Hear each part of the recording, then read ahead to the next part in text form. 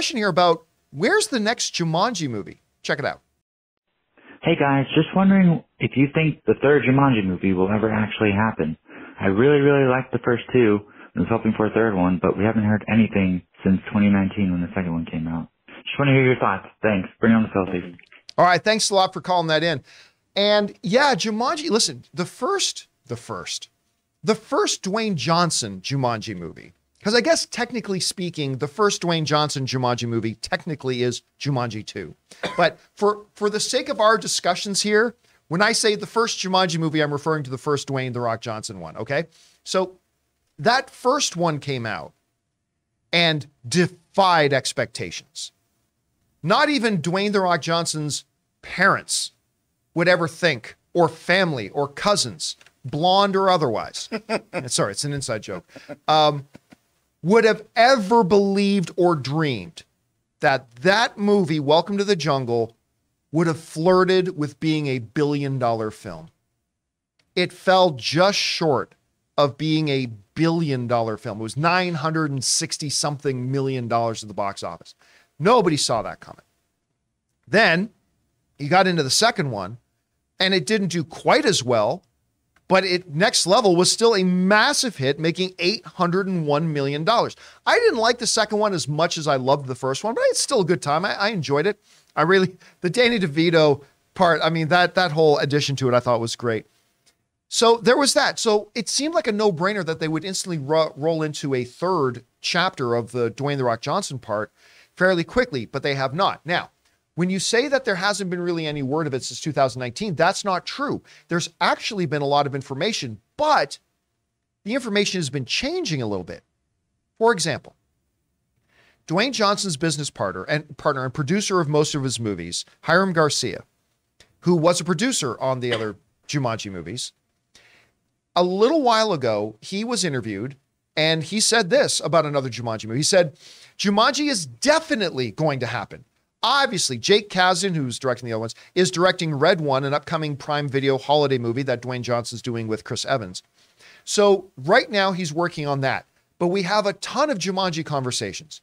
We actually have a great take on what we're going to do for the next movie. So I know in talking with Jake, once he comes clear of Red One, that's going to be his next priority for him, and that's something we definitely want to make. Okay, so here's Hiram Garcia a short time ago saying absolutely, definitely happening.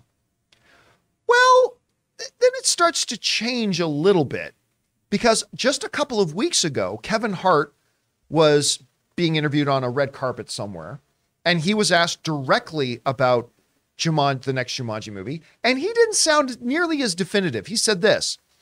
He said, we're going to have to do it soon. I talked to him, Dwayne "The Rock" Johnson. I talked to Dwayne the day before yesterday. We're talking about, of course, another Jumanji. That's been a conversation. Okay. So, I mean, it still sounds okay, like they're maybe planning on it, but it didn't sound as definitive as Hiram Garcia. Now, that was a couple of weeks ago. Now we fast forward to just the other day where one of the cast members of the Jumanji movies, Madison Iseman, who of course plays one of the real life people who becomes the avatar of the hot girl. She was asked, hey, are you getting ready to do another Jumanji? And she said this, I've heard nothing. If you hear anything, let me know. And Sony's on the line. Hey guys, I mean, it would be a dream. That franchise changed my life and I miss it dearly and everyone who was a part of it. And it's one of the greatest things that's ever happened to me. It's due to watch it. It's due to be watched again. I think it's time. I would love to do another one any day. They can call me. Now, just because one of the cast members is not in the loop about the franchise direction, that doesn't mean that there's not any movement happening on the franchise. Let's be clear about that. But it is just kind of funny, hearing that we've gone from a while ago, Hiram Garcia, absolutely, definitely happening, to Kevin Hart a few weeks ago, we're talking about it, we're having conversations, to one of the other cast members saying, I heard nothing. I mean, if they want to give me a call, give me a call. I'd love to do it. Anyway, Chris, listen, you have been a voice actor in animation, video games, certainly a part of franchise and stuff like that before. How much in the loop, like when you hear Madison saying, I haven't even heard a damn thing, Is that something that we should really worry about? Or is it pretty common practice that, yeah, they might be moving forward on a franchise and she may be a part of it, but it's not unusual that she wouldn't have heard about it? Like, what's your experience been in something like that? It's pretty common to be out of the loop. Well, especially let's like call a spade a spade. I am at a very different level than these actors too, right? Where I am not a household name. So there are often times too where I'll be, a regular in a game, and then down the line, because of, maybe they don't want to use SAG actors at this point. Maybe something else is going on. Maybe the rate that my agent is negotiating isn't worth it for them anymore. They'll go, oh, and now this person is this person in this. And I go, that was my character. Aw, butts, that sucks. So sometimes this happens. And obviously Madison, she is doing other work right now too. Yep. I would love for her to be back in this franchise because I think she's so great at it, but she's in the I Know What You Did Last Summer series. She's going to be in American Horror Story as well. Kevin Hart, I think to his point of we got to do it soon.